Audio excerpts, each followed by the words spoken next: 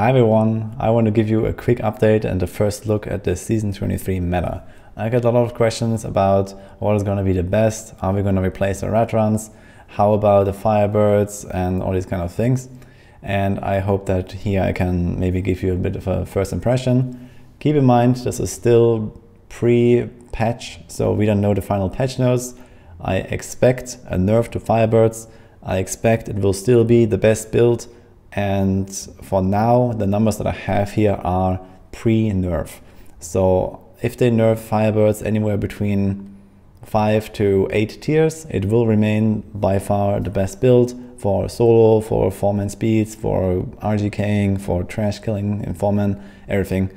And if they nerf it by more than that, so if they cut the damage by, I don't know, more than, let's say, 70%, then we will have a few more options. So this is the first disclaimer here. There's also the Rathma Bone Spirit and the Rathma Army of the Dead that could come back. They were extremely good during the PTR and they were completely gutted, and I expect some quite significant buffs to both those builds.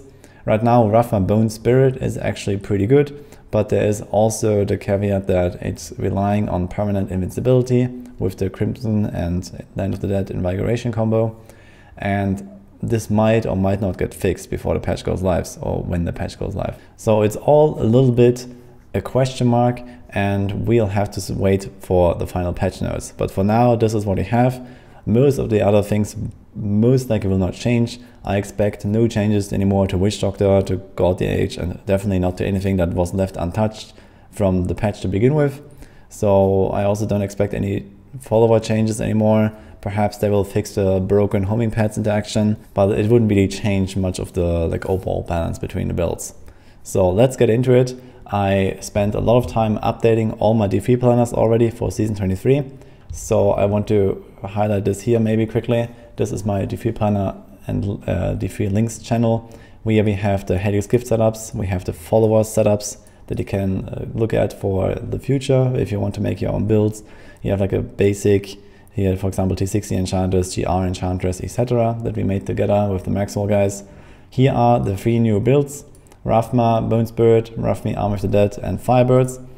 Then we have the solo leaderboard potential for every single build, for every single leaderboard. So I put this here just to give kind of like a bit of an idea of how strong the builds are.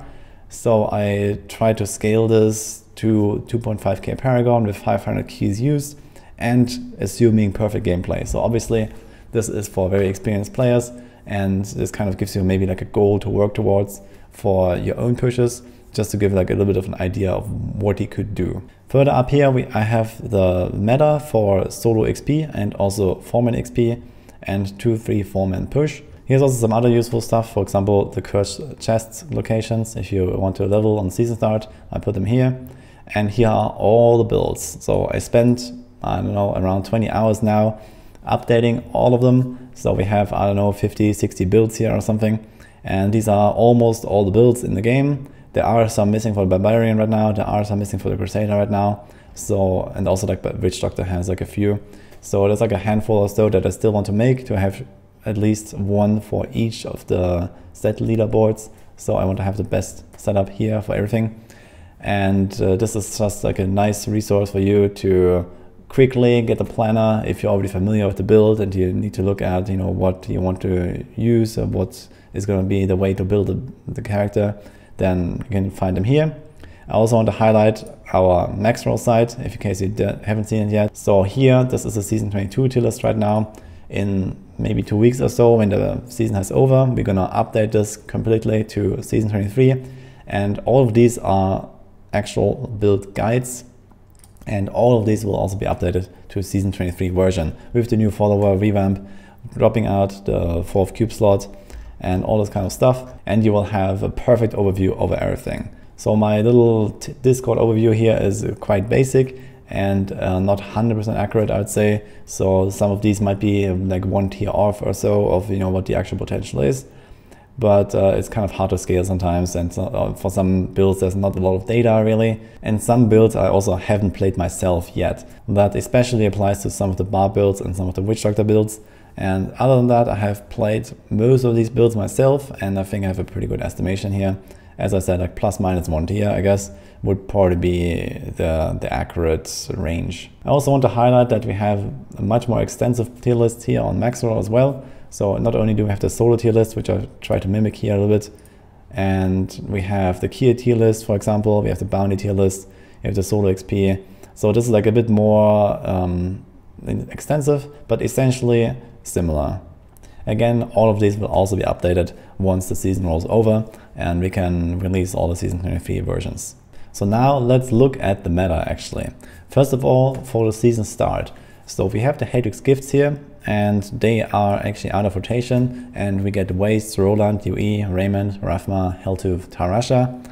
So there are two that really shine here, which is the Waste from the Barb and the Unhold Essence from the Demon Hunter. I'd argue Demon Hunter has the best start this time around because you can transition into UE and then straight to God, and you have, you know, one of the top tier builds for pretty much everything. Waste is a bit more casual friendly, so that might be something more for the beginners because, well, it's Whirlwind, you just whirl around, kill everything, it's very easy. And it's just a tiny bit behind the Demon Hunter here in those cases. All the other classes are not really that great as a starter, but they kind of work. The worst one is the Raymond here. Raymond is extremely squishy at the start, so if you're farming T16 without gold wrap, then you're gonna have a lot of trouble, and even there you might not even have the damage so easily early on. Tarasha also not really great. Helltooth is kind of in the middle, Rathma is kind of in the middle, Roland as well, I'd say. So these builds are okay because you can just like sweep around with Roland.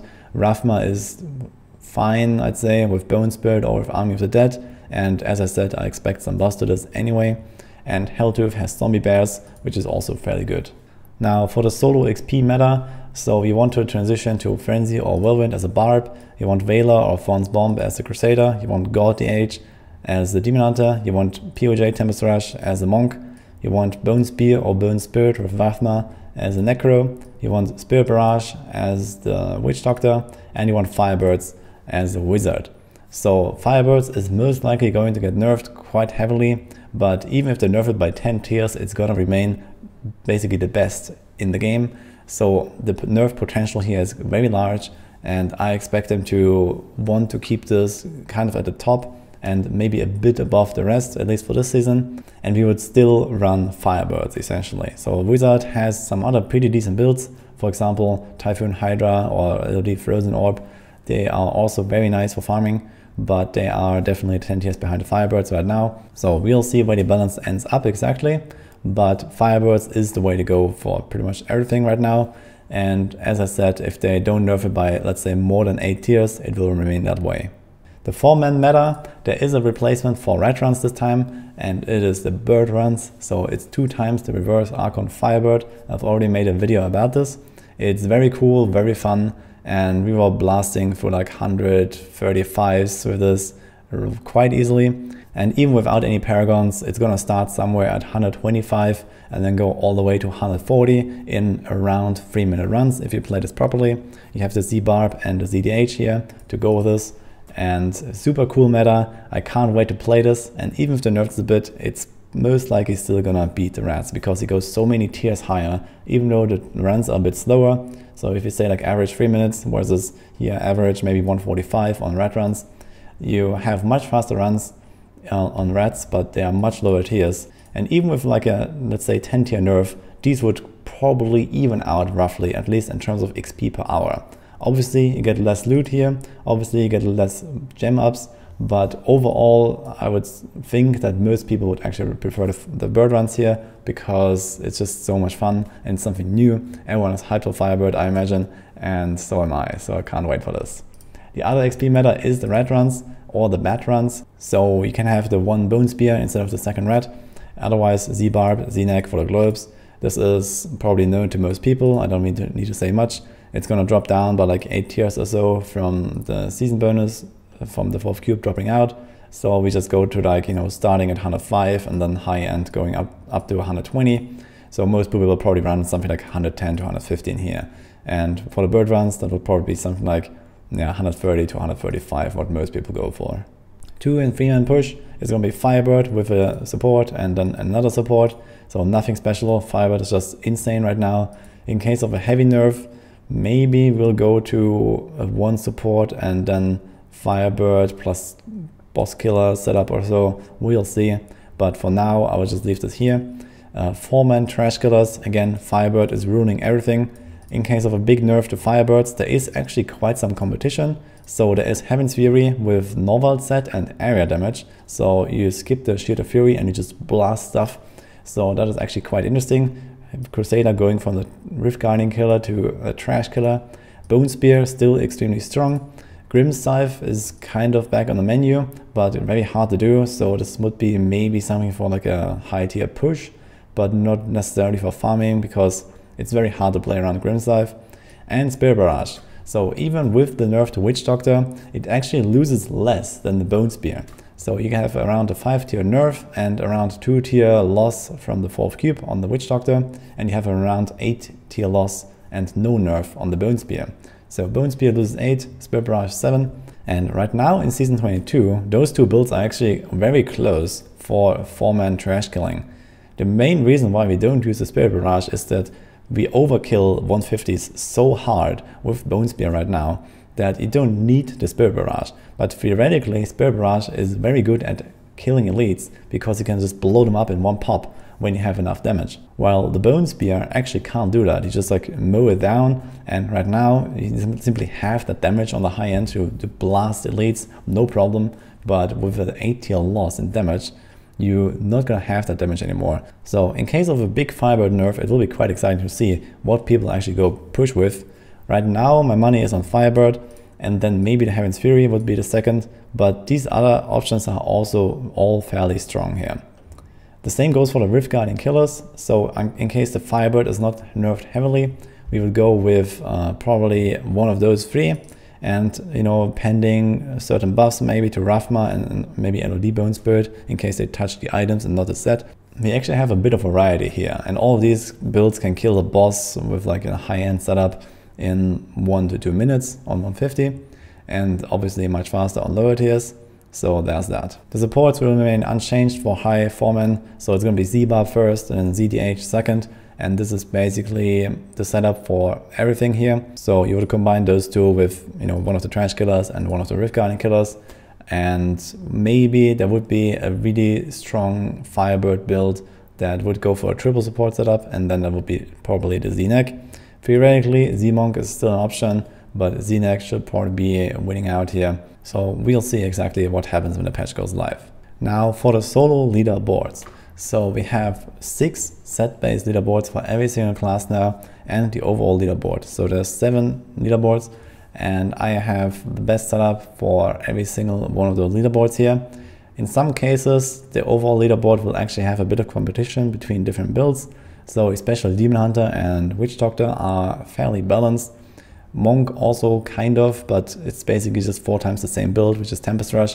And the other classes usually have like 1 or maybe 2 builds that really shine above everything else. Some of these builds got quite heavy buffs from the follower changes because suddenly they have Nemesis and Flavor of Time, which they didn't have before. So typically just adding a Flavor of Time to any build will correspond to maybe something like a 3 tier buff or so.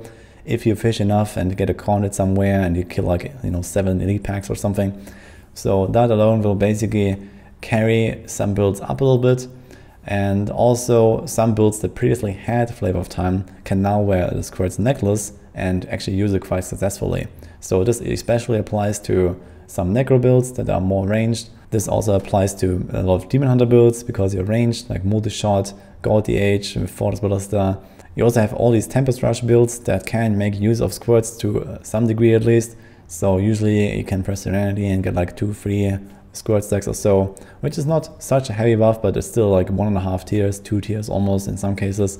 You might get a shield pylon, and even though you can't really protect your squirts on many builds, you just get a lot of value doing that shield pylon because you straight up deal double damage pretty much. So there are some things like this, and also some builds really benefit from the follower buffs. So for example, all the Wizard reverse Archon builds benefit a lot from this change because they're extremely cooldown dependent, and now you have 10% cooldown from your Enchantress.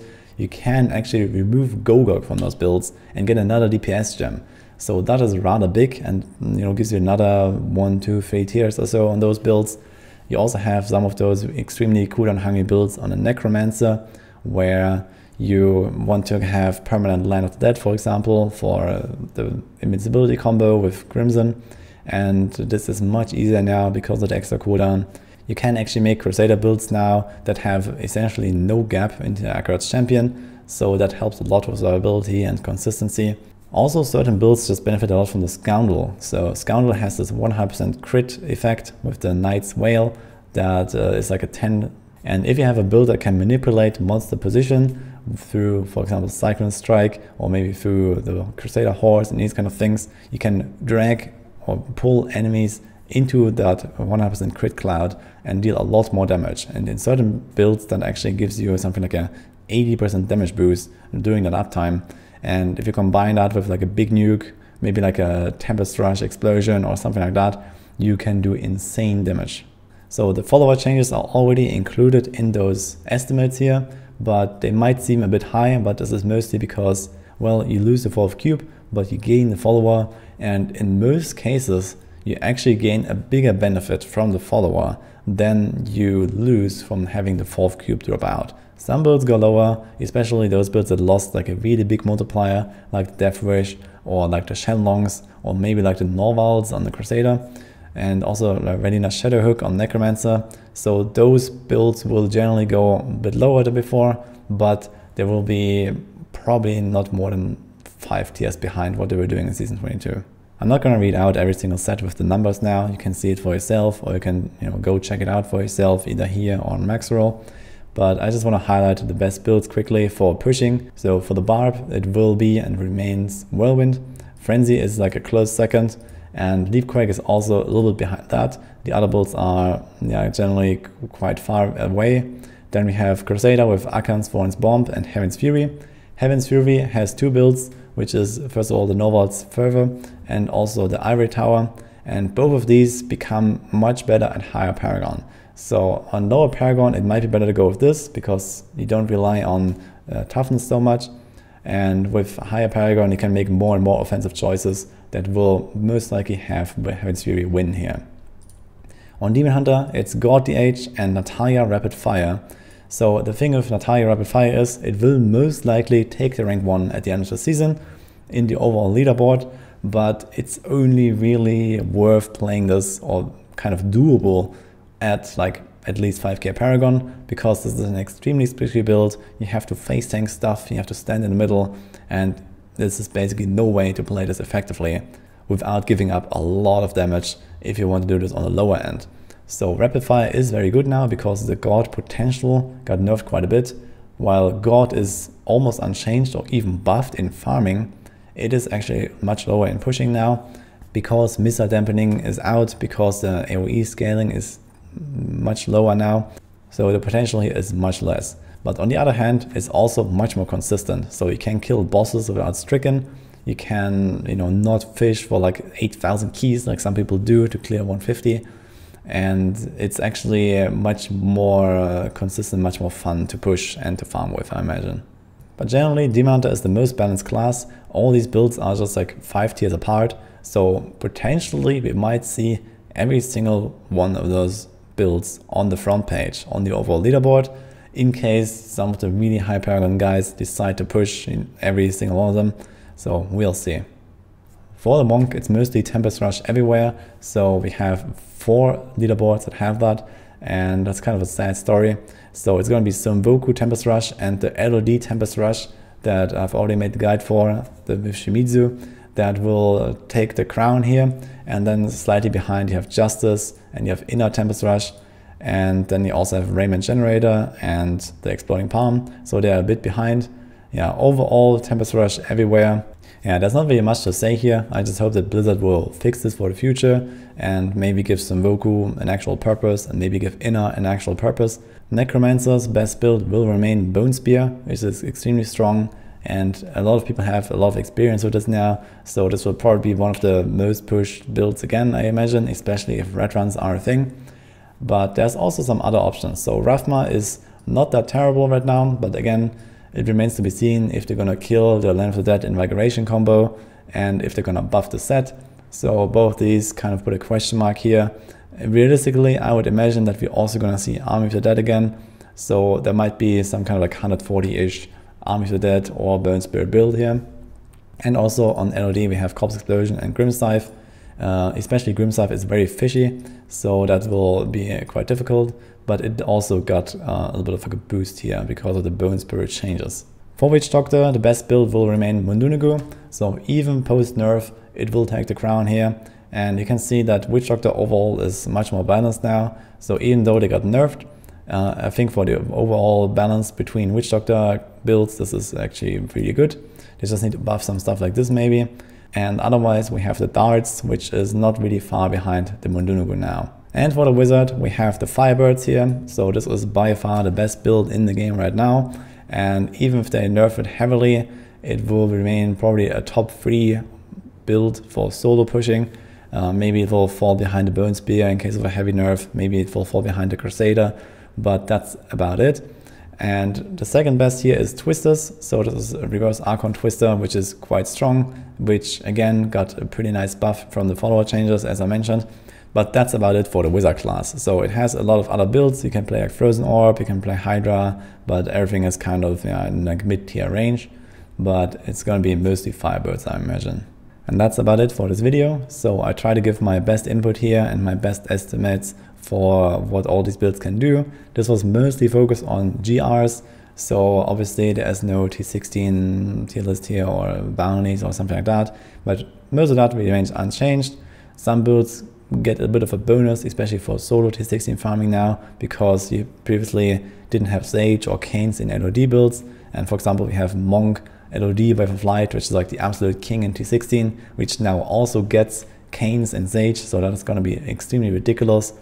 There are some things like that, but overall T16 is just going to be easier, more smooth, and you don't really have to worry about anything, and many builds will very easily work and perform well. And again, with bounties in groups, you have LOD Wave of Light, you have UE Demon Hunter, and then you have God DH, which are kind of like the kings of the bounties. And you have, you know, some other builds that also perform well on the other classes, such as Whirlwind Barb or Fist of the Heavens Crusader, or Hydra Wizard, the Mundunugu Witch Doctor, and probably the Rat Necro. So this is it for this video. I hope you enjoyed my overview here. I will probably make an update once we have the final patch notes. I'll probably not go over everything again because most of it will remain unchanged. I'll mostly be talking about what actually changes in our update, so it will be a much shorter video, and the rest will just be as it is right now. So hope you liked my video, and I'll see you guys next time.